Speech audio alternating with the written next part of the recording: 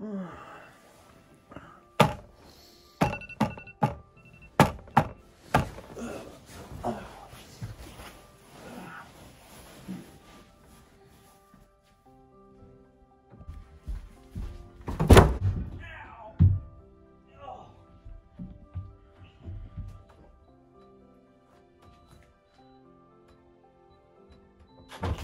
up, Daulton! What? It's time for the Daulton and Nick Show! It's like 4 in the morning.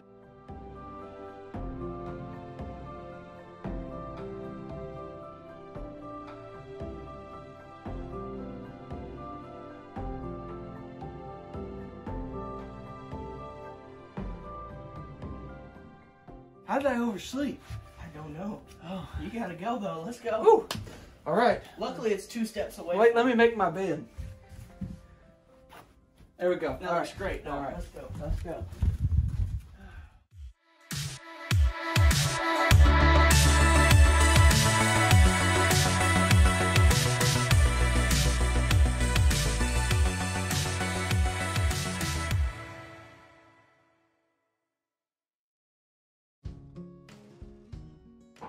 Welcome back to the Daulton and Nick Show. Glad to see you here, Daulton. Yeah, man, let me tell you, I'm glad to be here, and I just want to apologize to you guys. It was so tempting this morning, and I unfortunately fell into that temptation this morning by cutting my alarm off and staying in bed for longer than I should have. So, Well, we forgive you, Daulton, and I wanted to ask you, what are we talking about today? well, let me tell you, today we're actually talking about temptation. That's kind of convenient. It's, yeah, kind of convenient, isn't it? Yeah. But in a lot of situations that we face all kind of temptations. You know, even if it's walking through the grocery store, or if it's walking down the hallways in school, anything that we do, we face a lot of temptations. But in fact, Jesus even dealt with temptation, but he dealt with it with sin. Mm-hmm. And so the difference is, sometimes we choose to disobey God. Jesus never did that. Wow. And so today what I want to do is I want to tell you about this story and really dive into it. So, Jesus faced temptation because he was, 1, fully man, and 2, fully God. So, why did Jesus become human? Well, I don't know. I've always wondered that question, but do you know? Jesus became human to obey his Father's plan and to rescue all sinners. That's good. Because the fair payment for sin is death, so the only way for sinners to be saved is through the death of a perfect sacrifice. Wow. And who is that perfect sacrifice? Jesus. Jesus.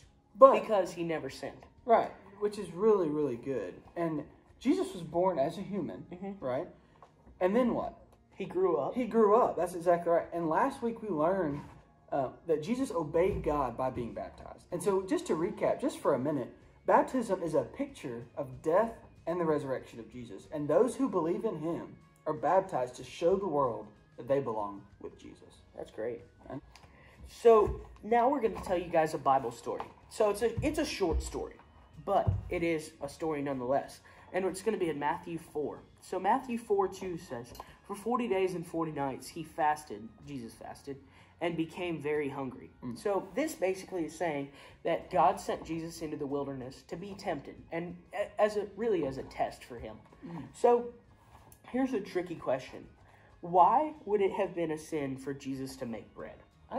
So usually it's not a sin to make bread, but the devil wanted Jesus to stop obeying God. So Jesus was in the wilderness without food because God and the Holy Spirit wanted to test Jesus. And it was in Jesus' power to make bread, but he chose not to because he didn't want to disobey God. Wow. Each time that Jesus obeyed God, he used a Bible passage.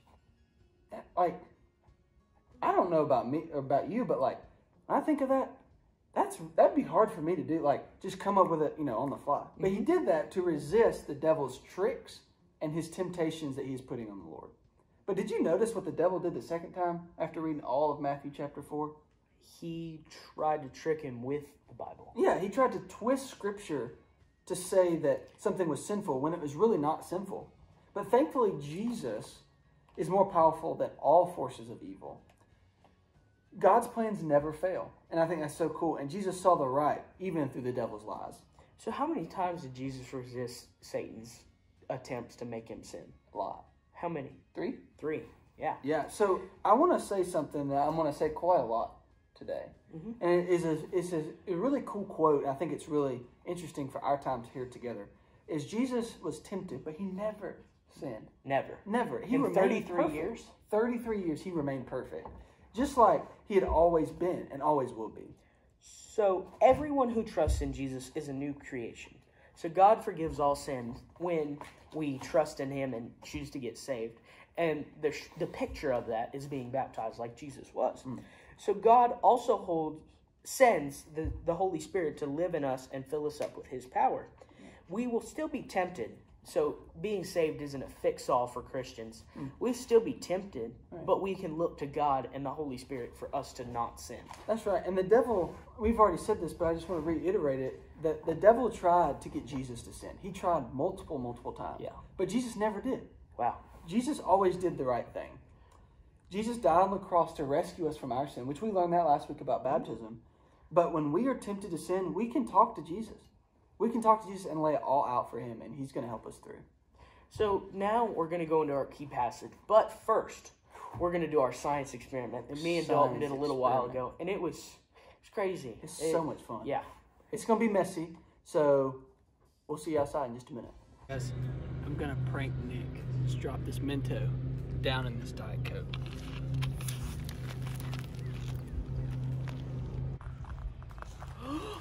Dalton's Diet Coke.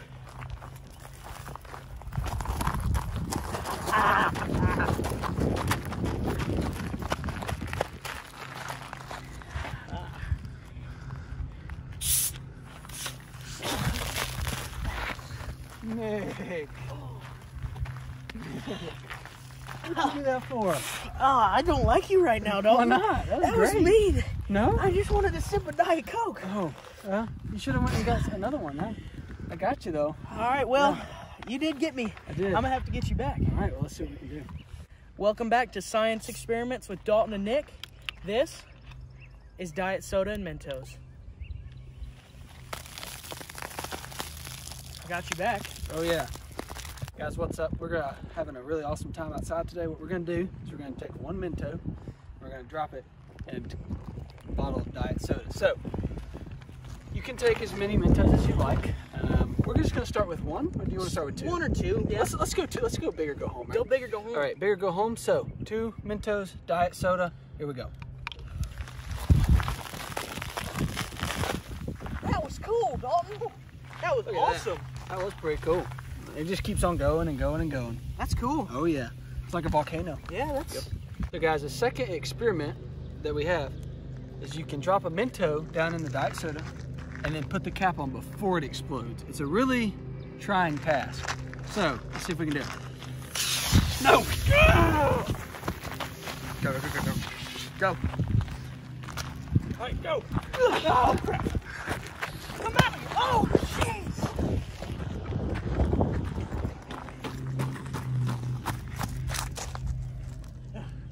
It worked, Dalton. Nice. Good grief. Now, that took us 4 tries. It was really difficult, Tries. but we did it. Now, doing this experiment, you are going to get wet. I promise. It is. Yeah, keep going, sorry. Once you throw them, watch out, because you might get hit with it. Yeah. And that is very scary. Yes. Just be careful. Exercise caution. Yep. Use your and parents. have fun. Yeah. Make sure to use your parents. That's right. Have fun.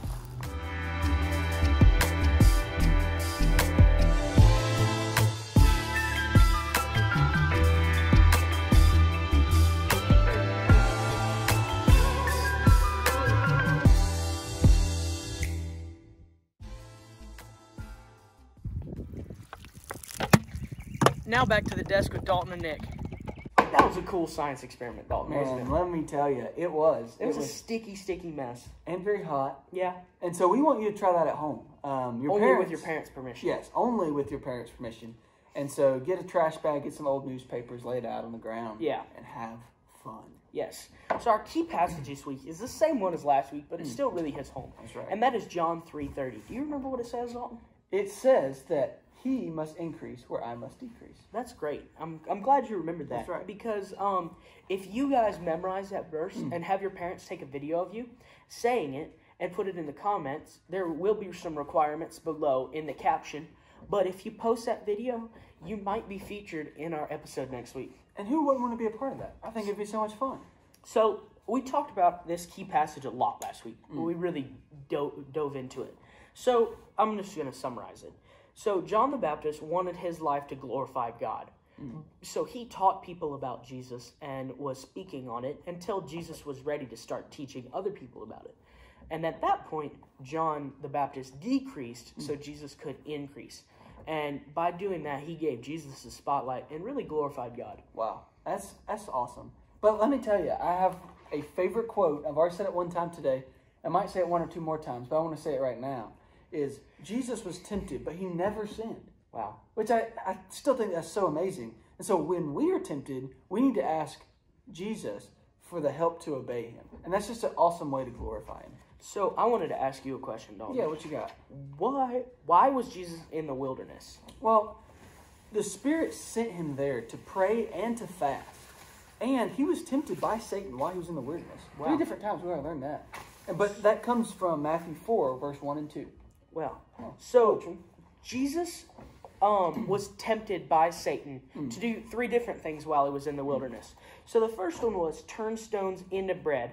And basically he could have done this to get out of hunger because he can do miracles. And the second one was to jump off the worship temple. It's a difficult word. So this was obviously a sin because that was their place of worship back then. And then the last one was to worship Satan to get riches and power. So this was obviously sin because you don't want to worship Satan. You want to worship God. That's right. So I have a question for you, Dalton. Yeah, what you How got? did Jesus fight against this temptation? Well, we learned that actually earlier in our lesson, and it talks about that Jesus quoted Scripture to remember what is true. And that comes from Matthew 4, verses 4, 7, and 10. Wow. So we face temptation. We all face it, whether it's in the hallway at school to hit somebody or in the grocery store to buy a chocolate cake, which I give into that temptation at the grocery store. So Satan wants people to sin. And Satan wants to prevent us as Christians from glorifying God's plan for us. So Satan tempts us, obviously, by telling us you should grab that chocolate cake or you should disobey your parents. And that hurts God, obviously. Really So I've got a question for you. Yeah. Can we as Christians resist temptation? Well, I really think there's 2 different kinds of people in the world. One kind is people who trust in Jesus. And another kind of people that don't trust in Jesus. But we need to realize without Jesus, we cannot avoid sin. And so through him and through everyone that trusts in him, has the Holy Spirit living inside of us, which I think is so awesome. Christians can see the power of the Spirit and the Word of God to fight temptation and to obey God. Wow. Yeah, that is awesome. But the last thing I want to ask you, Nick, is why is it important to resist that temptation? Well, it's really important, and I've said this already, it's really important to glorify God. And by resisting the temptation to not do something or to do something that would hurt and make God sad. So like when you don't unload the dishwasher at your house, does it make your parents sad? Or who does it make sad? It makes your parents sad and it makes God sad. So that is a sin by disobeying your parents. That's right. And it's the same way for disobeying God. You're right. That's what I was going to say. But also I want to follow up with my favorite quote. Are you ready for this? Yeah. Are you sure? I am. So you want to help me with it? Jesus was tempted, but never sinned. Wow. When we face temptation, we can resist it through the Holy Spirit's power and the Word of God. So now we're going to take a little break, and we're going to go to craft time with Miss Cindy, my mom, and she's going to show us some awesome crafts today. I can't wait.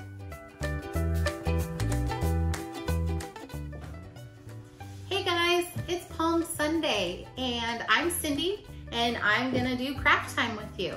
So today, what we're going to do is just a simple Easter bunny out of toilet paper rolls. I know everybody has toilet paper rolls around their house. So we're gonna do a bunny and then also some Easter eggs out of toilet paper rolls. All right, so here's the supply list of what might be helpful to have when you are doing your project.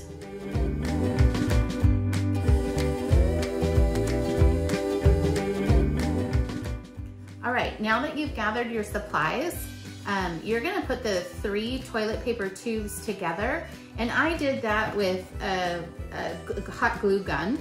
You could either use a glue gun, or you could probably use tape, or I don't know that staples would work really well, but hot glue probably is the best. So if you have that, you're just gonna glue along the edges here so that the rabbit takes shape for a face and then the ears. And once you've gotten that done and let it dry, you are going to grab some paint. It can just be acrylic paint and the paint of your choice. You can put a little bit onto a paper plate, and from that you can choose to do it several different ways. You can either take the paintbrush and paint it directly on to the toilet paper tube, like this, all getting all of the edges. Or if you wanted to just be a little bit more carefree with it, you could just take the whole structure and put it straight into the paint, kind of dab it around a little bit. And then you're gonna take it and just put it right onto your paper.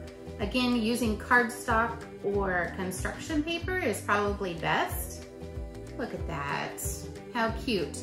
So there's your little rabbit, and you're obviously gonna need to let it dry just a little bit. You can use other colors. Obviously pastel colors are kind of fun for Easter.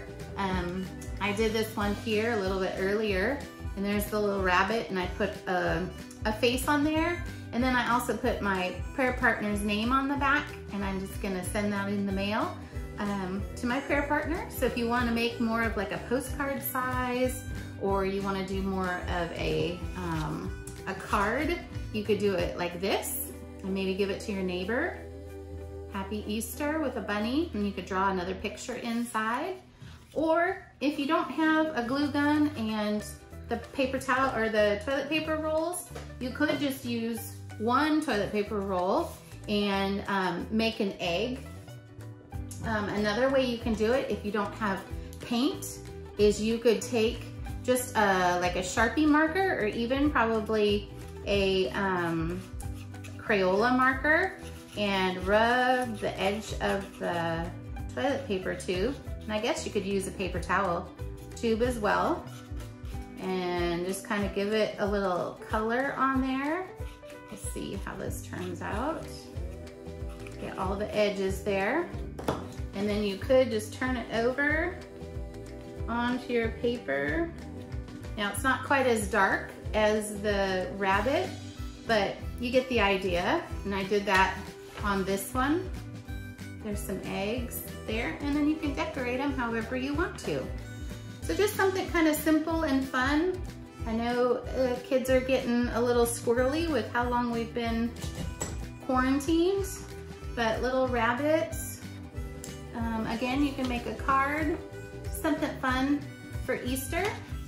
And yeah, I think that's it. So now back to the Daulton and Nick Show.